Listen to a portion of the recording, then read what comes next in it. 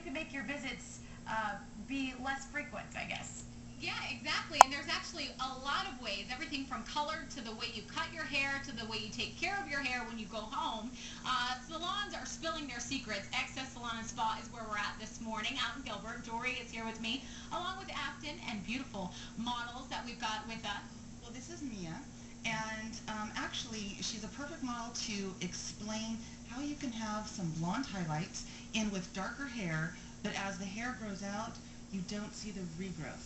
So we've got blonde coming in. She can go 4 months at least without getting this touched up if it is underneath the top of the hair. Okay, so you're not coloring the crown of the hair. We're not coloring the crown of the hair. I mean, you can, but in an event to save some money, to take those highlights longer, just don't do it at the top. Okay. This is the fastest and the quickest regrowth line. We'll take 4 months over 4 to 6 weeks typically. Okay, and then you were saying that there's also some products out there if you have gray and you use dark to cover it up, some spray-on. Exactly. We have a line called Fulmore, and it's kind of interesting.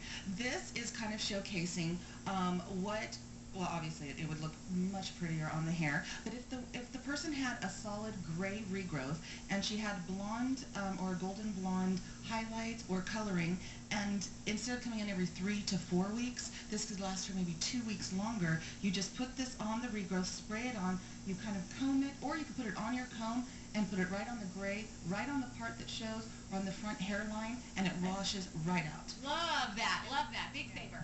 One other thing is that we have it for dark hair and reds. Okay. So it's not just for blonde. Perfect, so to blend right in. Okay, talk about haircuts, Afton, because there's some different ways to cut your hair, part your hair, and things like that to get some more length out of your hair, if you will. Exactly. When you're trying to grow your hair out or trying to make your haircut last just a little bit longer, one of the tricks is always going and getting your bangs trimmed up and right around your front hairline. A lot of times we make the mistake of trying to do it ourselves, and then you're coming into the salon getting an entirely new haircut because we're having to spend a little bit more time fixing up the hair.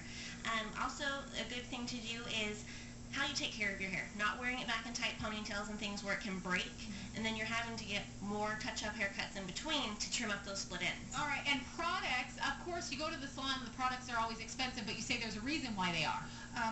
The more high-quality products are going to last you longer. You use less of them. They emulsify through the hair much easier. But one of the best tips I can give someone when they're shampooing and conditioning their hair in the shower, wet the hair thoroughly with water before you apply the shampoo. It's going to take that shampoo all the way through the hair shaft and cleanse it. Okay. Same with the scalp. Then squeeze out all the water so you're as dry as possible before you apply your conditioner. Okay, and a little goes a long way, of course. It goes a long way. And then just one other thing with the certain high-end products, our Alpha Parf line does have built-in sunscreen and thermal protectors on all leave-in products. All right, Dory and Afton, thank you so much. Sunscreen you need, of course, here with our weather. We're always out in the sun, and it fades your color fast. And Alexis, when all else fails, a hat or a scarf will do to kind of cover up the root. And you've seen such great hats out there with the Swarovski crystals and all the fun stuff. So there you go. Yes, and I wear ponytails all the time when I'm not at work, and that's probably why my hair breaks so much. I know, I do too. I do too. My hair is never down on the weekends. It's always back. So we learned something this morning. We sure did. Okay, Andrea, thank you so much.